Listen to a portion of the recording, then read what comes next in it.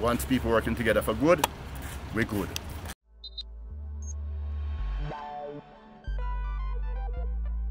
We need to highlight positive things in Jamaica.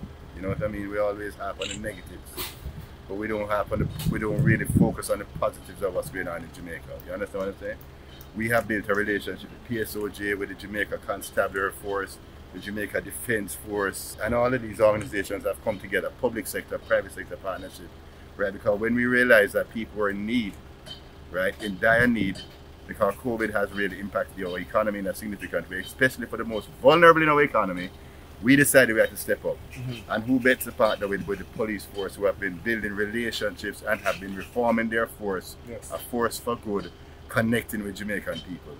So we are here to support the police force and to support our Jamaican people who are in the greatest of need. So we will walk the deepest and darkest of places to get to people who have real need.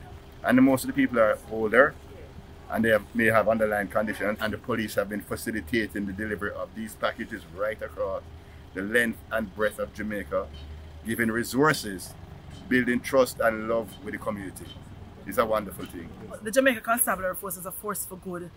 These are the things that we are very enthused about doing, because it takes us beyond the usual law enforcement activities to be touching lives. So since the program started, the JCF, we are the ones who have led on the distribution of the packages. So we have distributed over 60,000 packages right across the country, and these were delivered in homes.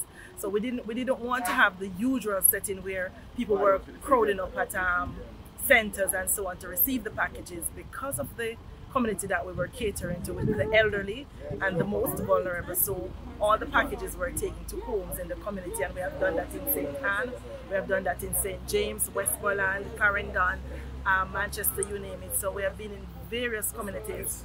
It also gave us an opportunity as the police to interact with the people at a different level. During COVID time, it was a time when we saw us coming together as a force for good.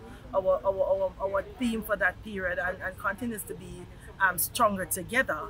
So we were very happy to have partnered with PSOJ and all the other partners on this project. And it's coming up to the end of this phase now. And we are very, very pleased at the feedback that we have gotten. Persons have said thank you, persons have expressed, appreciation for seeing the force for good and the members from a different point of view. So we are very happy for the opportunity to have served our people in another capacity. Sometimes I hear police officers in vehicles over the PA system saying, John Brown, please come and collect your care package. That's a part of this initiative. So we go out and because we want people to feel personally connected to it. For us, it's a little more than giving people a package. We want to do it in a way that they feel dignified. We want them to do it in a way that we genuinely care about them. So we don't send it second and we don't drop it off anywhere. It's handed to persons on a personal basis. So that is the personal importance that we put to these packages. Every 2 weeks we have been delivering packages. The police have been delivering the packages. The JDF organized the logistics effort for this program. The Jamaica Customs Agency provided truck, right?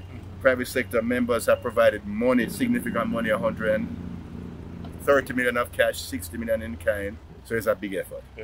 But it was so seamlessly executed because once people working together for good, we're good.